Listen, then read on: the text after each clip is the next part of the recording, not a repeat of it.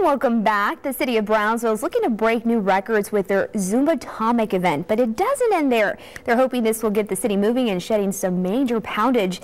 With us this morning is Judy Garcia and Capistran to explain all about it. And good morning again. Good morning. Thanks for being here with us. And let's get right to it. Zumbatomic, what is that all about? Zumbatomic is Zumba for kids. This year we're trying to break the world record for the most kids doing Zumba at one time. It is a 30-minute class, and it will be held this Saturday, the 20th of April, the Brownsville Sports Park.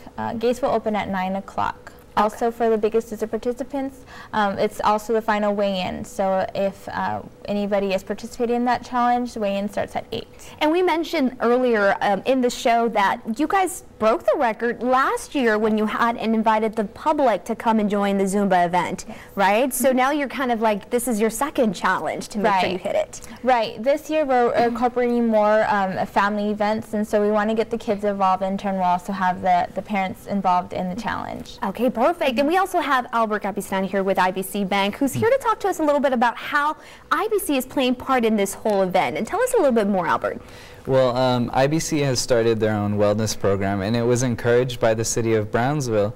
And we do a lot of things in the community as far as walks and runs, and it's part of trying to get our employees involved, active in the community, and living a healthier lifestyle.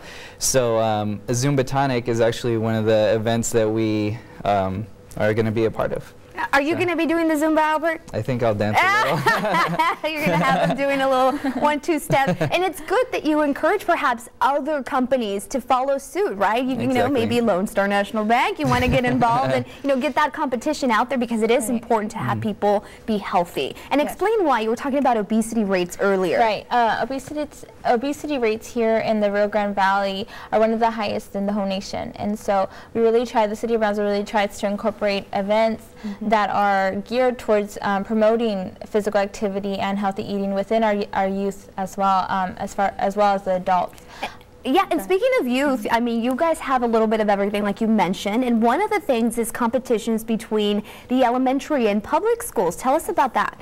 Well, this year it's a cool idea that we wanted to break the world record for the most kids doing Zumba, and so we wanted to get the school district involved. We do have public and private competition.